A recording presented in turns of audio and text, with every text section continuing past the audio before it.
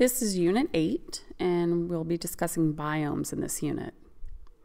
So it covers competency 3A. We're going to compare and contrast the characteristics of the world's major biomes, including plant and animal species, climate, and adaptations. The Earth can be divided into 3 climate zones. Climate zones have varying climates depending on the rainfall and the temperature. The climate is not just determined by the weather. The amount of sunlight that a zone receives is what determines which zone it's in. So you can see that the polar regions are on either pole of the Earth. Those receive little direct sunlight. The temperate zones are next. Those receive angled sunlight depending on the angle of the Earth on its axis. And the tropical zone is around the equator. So that receives the most direct sunlight of any region on Earth.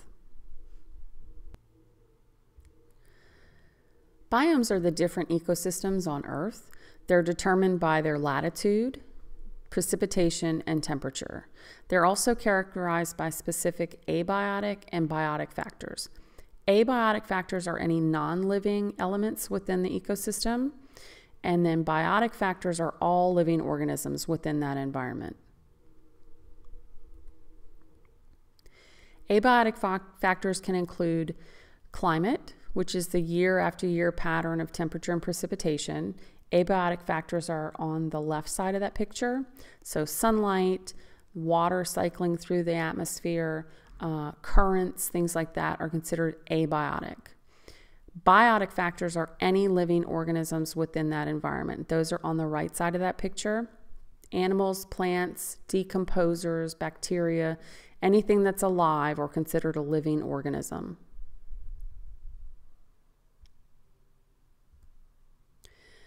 Plants and animals are the biotic factors that are found in a biome. And plants and animals fit into a certain space within that biome. That's called the niche. So each species plays a certain role in its environment. So any interactions that it has with its environment, including where it lives, how it mates, the food source that it has, determines the niche that it falls into. Plants and animals have certain adaptations that allow them to live in these biomes. And an adaptation is anything that increases an organism's chance of survival. You can see from the picture, there are several different wading birds. So this would be within a specific biome in a certain area, which would be near the beach or near a body of water. And each one of these birds occupies a certain space. So in this case, we're looking at its niche based on its food source. So for example, the flamingo has adaptations that allow it to wade deeper in the water and to look for its food source, whereas the oyster catcher has a little bit longer legs, not as long as the flamingos, but longer than the plovers, so it can occupy a different range and look for a different food source.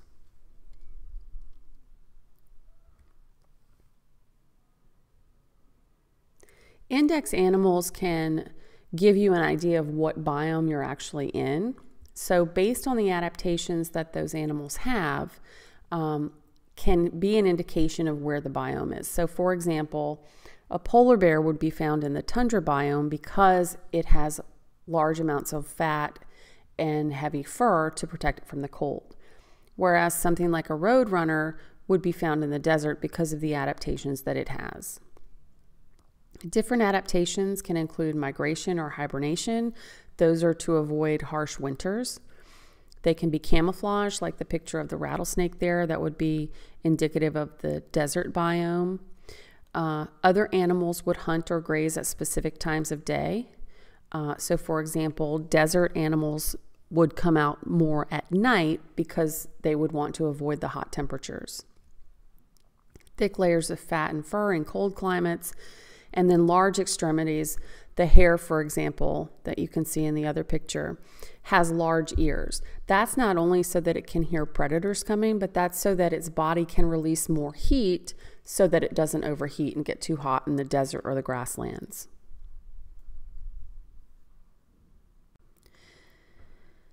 Adaptations of plants are also evident in biomes. So, for example, some plants have large thorns that would protect the stems and leaves. There are climbing vines in tropical rainforests so that those plants can reach the sunlight. There's also what's called a climax plant. So, similar to index animals, the climax plants are determined by the climate of the biome.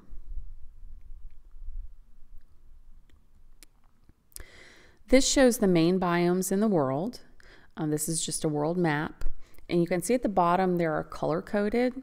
So for example, we're not going to go too much into this, but this map shows the ice sheet and polar deserts in white. So that would be the Arctic and Antarctica. Remember that biomes are determined by latitude. That's one of the determining factors. And you can see that red line.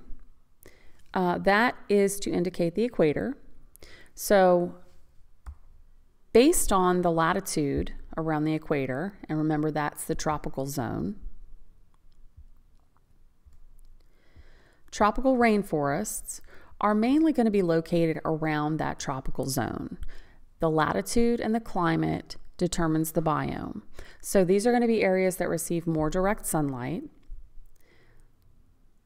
and they're going to have more sunlight available during the day. So that sunlight availability and the amount of rainfall is going to determine what types of plants and animals can exist in that biome.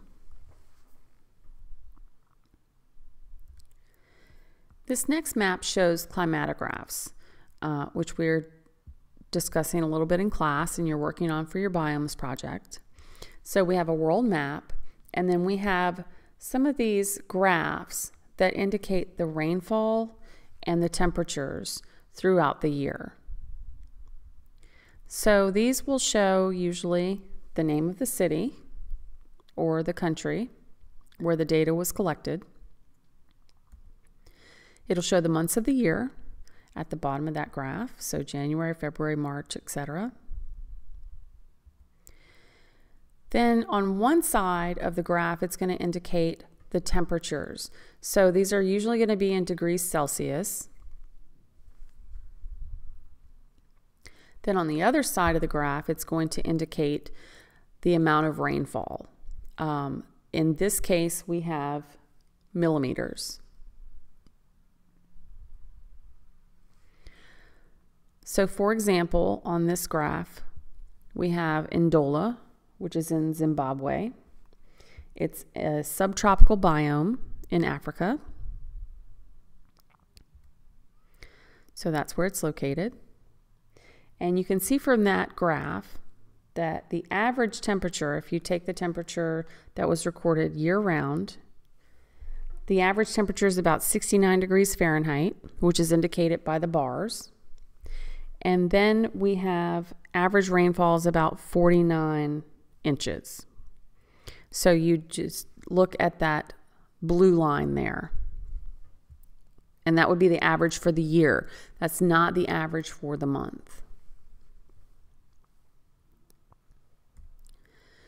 This next diagram is called a Whittaker diagram. And this kind of just lumps all of the biomes together, but it shows you the different ranges of temperature and precipitation. So you can see the tundra biome receives the least amount of precipitation, and it has a very low average temperature.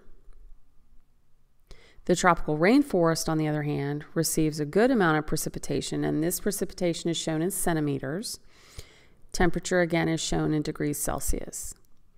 So the tropical rainforest has warmer temperatures and the highest amount of rainfall. So let's talk about the different biomes. The first one is the tropical rainforest. This is one of the most easily recognizable ones. Biotic factors within the rainforest include tall trees that would form a canopy. That canopy forms a dense covering, so it doesn't allow very much sunlight to get through the canopy. The stems sometimes have thick, sharp thorns to protect from predators. Molds grow very well because the understory, which is below the canopy, is dark and wet. Animals have adaptations for climbing. They have to get up high in order to get food sources usually. And then canopy foragers eat fruits and nuts that are found high up in the trees. Abiotic factors, it's usually hot and wet year-round. The soil is very thin and it doesn't have a lot of nutrients in it. And you can see that climatograph is from Manaus, Brazil. So you can see the average rainfall and the average temperatures.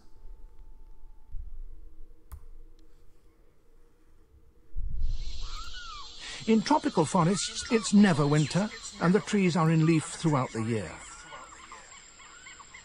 If a plant sitting on the ground beneath such a permanent canopy as this needs sunshine, it will have to climb to get it.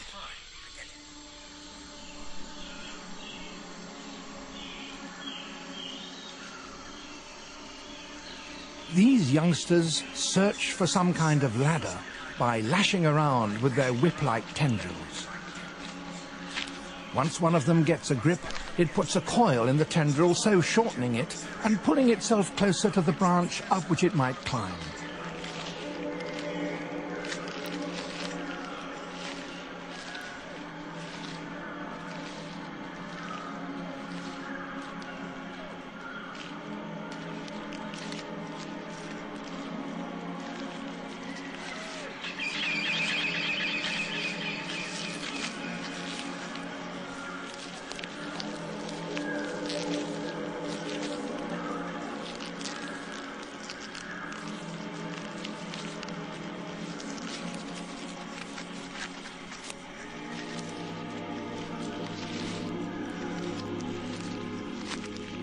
Other plants ascend by twining their main stem around their support.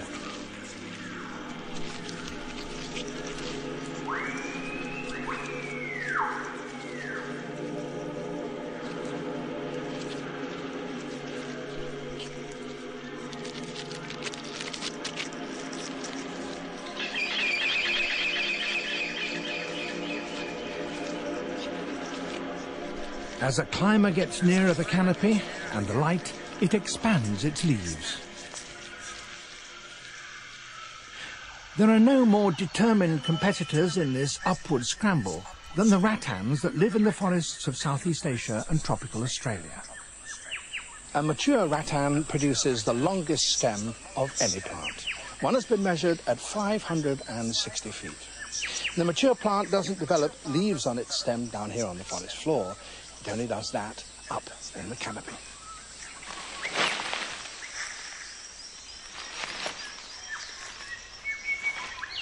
This luxuriant growth, basking in the full sunshine 200 feet above the ground, is the crown of the rattan, and it makes the plant's character quite plain. It's a kind of palm. The tendrils with which it climbs are so thin they are easily overlooked. But snag one of these on your arm and it will rip your clothes and your flesh. The tendrils are rigid enough to reach up and hook onto the branches of established trees. They then hold the stouter, heavier main stem in position while it grows upwards from the fearsomely protected bud at its tip.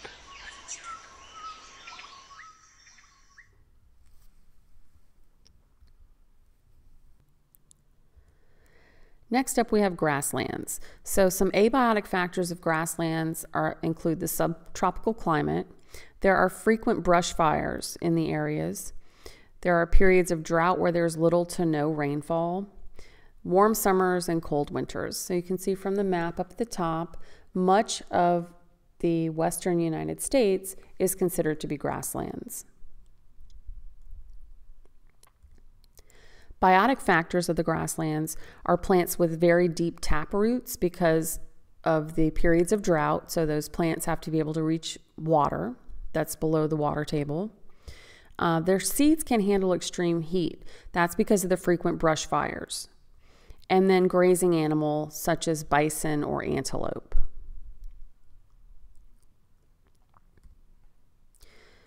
Deserts' biotic factors include plants that are able to store water. So those are adapted for the dry conditions. The plants usually have few leaves. That's to minimize water loss. So remember, transpiration is the way that plants lose water. So these plants have adapted to have these spines on them instead of leaves so that it reduces the amount of water that they lose.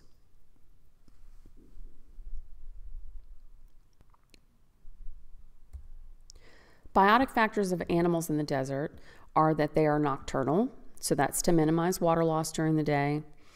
Animals that burrow quite frequently so they can avoid predators since there's not very much vegetation to hide under. Large ears to regulate body heat, you can see on that fox there. And then the ability to store excess water in fatty tissues. Next is tundra. So some biotic factors of animals in the tundra biome are that animals migrate and they have small extremities as opposed to the animals in the desert. This is to reduce heat loss. And then camouflage that changes with the seasons. So we have that Arctic fox on the left would be in the summertime, so its fur is brown so that it can camouflage. And then when the snow starts to fall, its fur changes to white so that it can still camouflage and hunt. Plants in the tundra are usually small and stunted.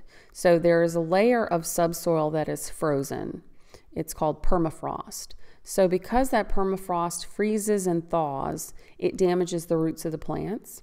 So they're usually small. They don't grow very large because the soil doesn't have a lot of nutrients and there's very limited sunlight.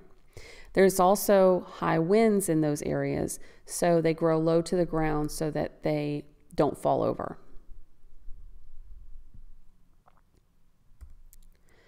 The taiga biome can also be called the boreal forest. Abiotic factors are that they have bitter cold winters with heavy snow and then short summers that are not very hot. Biotic factors, the adaptations that animals use to keep warm, heavy fur and fat. And then for plants, there are dense forests of conifers, which are the cone-bearing trees. The cones and the needles are good for not collecting snow so that the snow just falls right off of them. This also reduces the water loss, similar to the adaptation of the desert plants that have the needles to reduce water loss as well. Then we have temperate forests. Abiotic factors, cold winters and year-round rain. And then biotic factors include deciduous trees, so those trees lose their leaves when the seasons change. And then animals migrate or hibernate. You can see that Mississippi is in the temperate forest biome.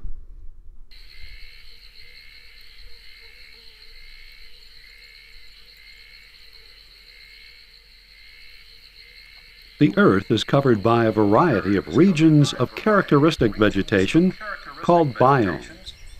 Examples of biomes include tropical rainforests, like those found in the Amazon basin and northeastern Australia, the temperate deciduous forests of Europe and the eastern United States, the coniferous forests, or taiga, that span much of northern Europe and Canada, grasslands, like those that once covered much of the central United States, the African savanna, that supports some of the Earth's great populations of herbivores and large predators, chaparral, found along coastal areas in places like California and the southern tip of Africa, tundra, that covers much of the land near the Arctic Circle and the upper slopes of mountain ranges, and deserts, like the Namib along the southern African coast and the Sonoran of the American Southwest.